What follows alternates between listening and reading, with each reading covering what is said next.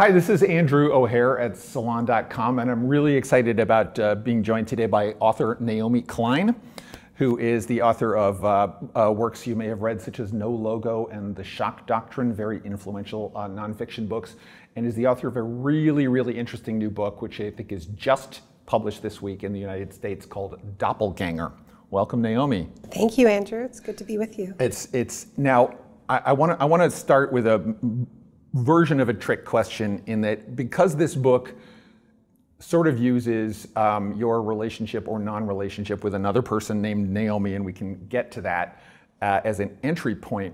I had two people, when I started talking about reading your book, two different people that I respect and like, have these very, I thought, noteworthy reactions. One of them basically was like, LOL, what a hilarious concept for a book. You go ahead and read that if you want to, like somewhat dismissive. Mm-hmm. And the second person was like, well, that's the most New York concept I've ever heard of for a book. And I thought of interrupting that person and saying, actually, neither of those people lives in New York now. By New York, did they mean Jewish?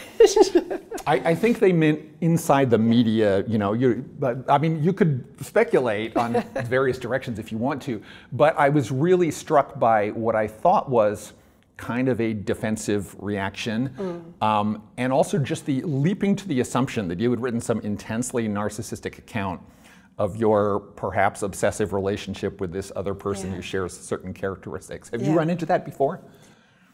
I mean, I don't think people necessarily share those reactions with me per se, but I was aware that this book would be misunderstood as a concept until it entered the world, which is part of the reason why we didn't tell anyone about it for a much longer time than is the usual case with publishing. Usually a book is announced as soon as it's signed by the publisher, and we kept it secret for at least a year. And that was actually hard because we had, there were a lot of NDAs that needed to be signed to do that.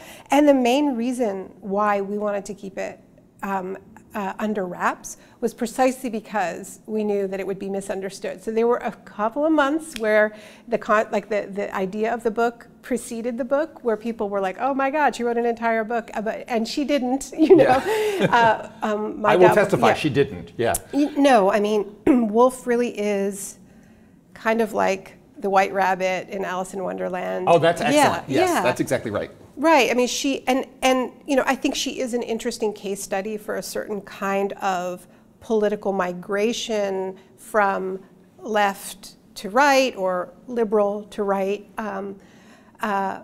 And her story is interesting, and it's a thread, but the book is really not about her. It's much more about the phenomenon of doubling and doppelgangers as a lens through which to understand the hall of mirrors of digital culture and personal branding and AI, but also the kind of the doubling that I think we most fear, which is the way whole societies can flip into their evil twins. So yeah, she's a literary technique. And now that the book is out there, I feel actually really gratified that people are getting it. Oh, that's good. Yeah. But there had to be a period where, listen, even my parents were like, what? Well, you go at this pretty directly in the book, the sense that there is a certain sense in which this was an ill-advised project, and you certainly had people suggesting that to you. Well, the first line is, in my defense, it was never my intent to write this book. No one asked me to, and several people strongly cautioned against it. Some of them were in my own family. Yeah. And I think you've laid out a lot of the themes, and we are talking about Naomi Wolf, the author of The Beauty Myth, who has sometimes been confused with Naomi Klein, and they are not the same person, to be clear. And Naomi Wolf has become, I hope I'm not exaggerating the case, something of a COVID denialist associated with right-wing figures like Steve Bannon on the internet, all sorts of controversial and conspiratorial movements, things like that. We don't need to dwell on that, but the concept of doubling that you talk about, one of the really interesting things for me is when you discuss the idea of the doppelganger, the person who is confused for you, the person who is in some ways like you, as a kind of mirror. And the idea that Naomi Wolf became a kind of mirror image for you, and the entire sphere of things that she represents became a dark mirror for a lot of the things in normal politics, left politics, liberal politics. That's fascinating. What was the process that took you there to that analysis? Well, you know, I think there's something very interesting about having a doppelganger in that it, you know, we live in a society where insecurity is rampant, interpersonal insecurity, economic insecurity, and one of the things that we have been sold collectively about how we can hold on with our fingernails in this culture is by building our own brand. And so there was one point where somebody online said, well, Naomi Klein should sue Naomi Wolf for trademark infringement. And I just thought that was really funny because, you know, my first book was called No Logo, and it was about the rise of this idea of the lifestyle brand, but also the human brand, right? So it was tracking the first stage of this idea that humans should fashion themselves as products. And I almost feel like the concept of the personal brand didn't quite exist when you wrote that book, at least not in the way that it does now. It existed for celebrities, so I have a whole chapter about Michael Jordan's agent saying that he was the first super brand, and you know, Richard Branson and Oprah. But the idea that everyday people who don't have marketing firms behind them could be brands was a silly idea that we understood in our 90s brains to be, you know, essentially a sop that was being offered to us instead of job security, right? Like, don't worry, you all got laid off, you can be your own brands and all will be well. And so it wasn't until, you know, No Logo came out just on the cusp of 1999 and 2000, you know, a few years later, the iPhone happens, Facebook, later Twitter. And so then this idea that we thought was absurd becomes actually feasible. You can, you've got a marketing agency in your back pocket with your iPhone and social media. It takes very little sort of overhead to create that sort of glowing, perfected, idealized version of yourself, whatever that may be. And I had always wanted to go back to that material because it has changed so much. And because I had this weird experience after No Logo was published of having a lot of journalists accuse me of being a brand because the book, you know, did kind of turn me into a brand. There was a line of No Logo olive oils that somebody launched, as well as a No Logo restaurant in Geneva that was pretty seedy. A good craft beer in England. So the whole thing, to be honest with you, I just ran screaming in the other direction because this was like not what I had intended. So, you know, my later books, The Shock Doctrine and This Changes Everything, really had nothing to do with marketing or branding. And that was kind of me being a bad brand and just trying to kind of get back to basics of why I wanted to be a journalist and do this work. But it was nagging away at me that actually there was something very important going on with this, with the way the logics of branding had entered our very souls and our interpersonal relationships and our channels of communication and our social movements. And this is a really critical piece that preoccupies me of like what that does to our ability to organize and be in solidarity. So it occurred to me that I had been given a kind of a gift, which was my own branding crisis, to come back to it, but not at a distance, but really to come back to it from the inside, you know, to wrestle with, yeah, I have a branding crisis, and also I don't believe in brands, so what do we do with that? Right, and that's very well put, because I think that essential kind of contradiction or conflict is at the heart of what this book is about. Even thinking back on the two people who said those things to me about what they assumed your book to be about, they were leaping to a conclusion that it was essentially a defense of your personal brand against somebody who had infringed on it. And that immediately puts what they were thinking in the universe of this book, which is, to me, about a certain crisis of what the self means. And you write about this very, very well in this book, I think.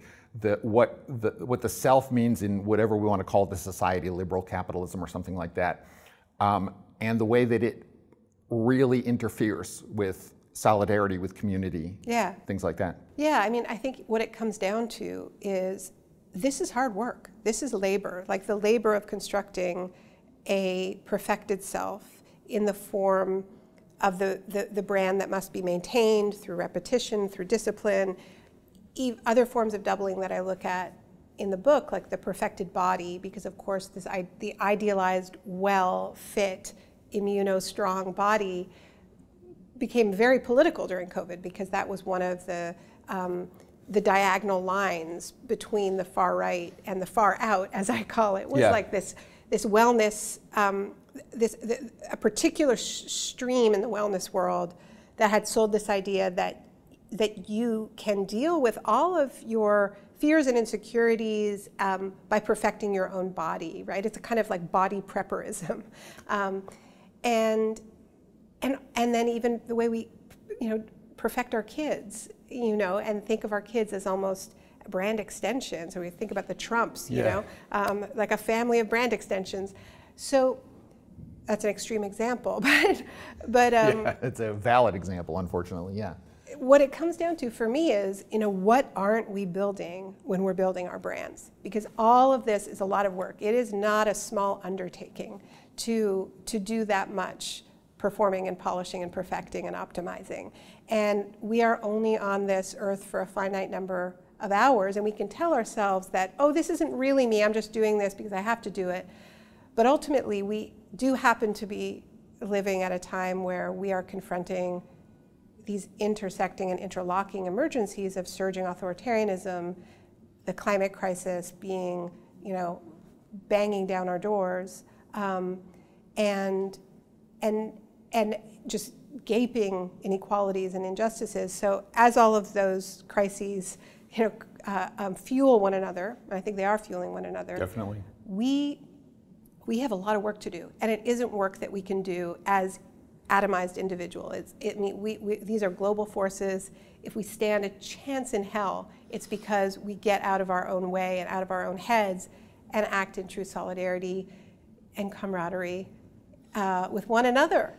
And so that's what interests me, is the labor of the self and the kind of theft that it is from the labor of building those networks and structures. Communities and social movements and those things. Yeah. I do want, I know I feel like we could kind of go on indefinitely, but I do want you to talk a little bit about what you refer to as the mirror world that someone like Naomi Wolf became a part of.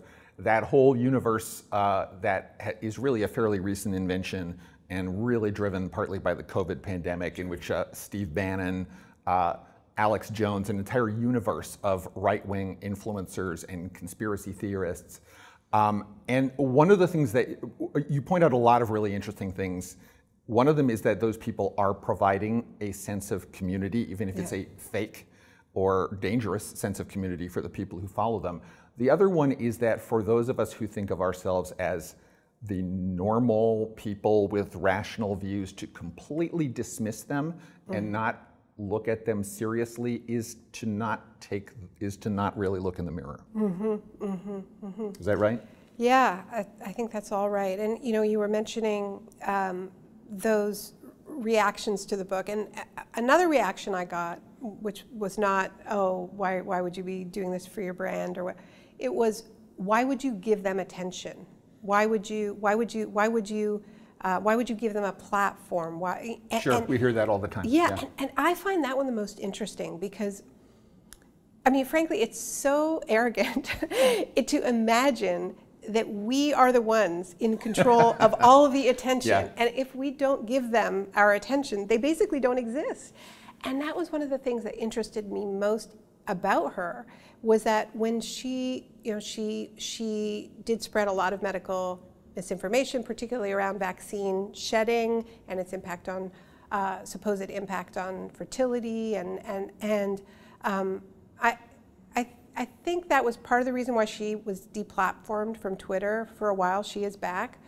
There was something else. There was that. I think there was something about bioweapons that may have been the trigger. I don't know what it was, but when she was kicked off Twitter, she had been one of left and liberal Twitter's favorite punching bags for a long time. I should know, because I often took the blows. There was literally a tweet that was like, "Ding dong, the witch is dead," and there was this much rejoicing, mean little video montages of all of her, worst takes. And the real feeling was she has been deleted from planet Earth. And because I had already started this research, what I knew was that, in fact, she had a much larger platform. She was on Bannon's show in some periods every single day. He has millions of listeners. Every single day for a week, for 2 weeks she was on. She's more like a co-host than a regular guest. She's on very, very often. At one point they published a book together. They've put out t-shirts together. I mean, it's the oddest buddy movie you could really imagine. She was also on Tucker Carlson's show before he had that yanked. But the point is, you know, she's been on Jordan Peterson. Like, we do not have the power to make them disappear. And this idea that just by denying them attention, we are going to somehow minimize their power. No, we should give them attention and understand what is happening. And that's what I tried to do. It's obviously not uncritical attention, but I'm trying to understand what the appeal is. I want to understand less what she's getting out of Bannon, which is obvious. She's getting a platform where she lost one. But what is he getting out of her? You know, what does it mean for him to make an alliance with this, you know, prominent feminist Democrat, you know, who on some level stands for everything that he opposes? So yeah, and also it's interesting. I'm interested in how when something becomes an issue in what I call the mirror world, it then becomes untouchable in our worlds. Yeah. Right. So it's like once they say it, then we have to just do the opposite. And considering that Bannon's skill as a strategist is looking at the people and issues that the Democratic Party has abandoned and kind of mixing them in with his pre-existing xenophobic, you know, racist agenda and authoritarian agenda, the worst thing we can do is just be reactive and say, oh, well, if they're talking about surveillance, we're not. If they're talking about big pharma, we're not. You know, it's almost like reverse marionettes. Yeah, I think this should be obvious to people, but sometimes it isn't, that you don't have to agree with anything that is said in the mirror world to understand that the anxieties that drive people there are real. Anxieties about technological surveillance are real. Big pharma, anxieties also about real. The big pharmaceutical corporations. And even as you point out, the question, it was really dumb that the question of how COVID actually started became politicized in the particular way that did. Yeah. We don't know. I don't know. You don't know. We probably will never know. But to decide that it had to be one answer basically for tribal or political reasons was another example of giving those people a gift to me. Oh, absolutely. And I've been watching Bannon, do this move for a while because I came up in the alter globalization movement, and we had a really strong critique of these corporate free trade deals. That was like a centerpiece of the movements that I was a part of. And those issues were really abandoned by the Democratic Party and by center-left parties around the world. And now we're watching them turn into this warped mirror in the hands of Bannon, in the hands of Giorgia Meloni in Italy. And it worked in 2016. So we should be paying very, very close attention to what issues are being warped in the mirror world ahead of 2024.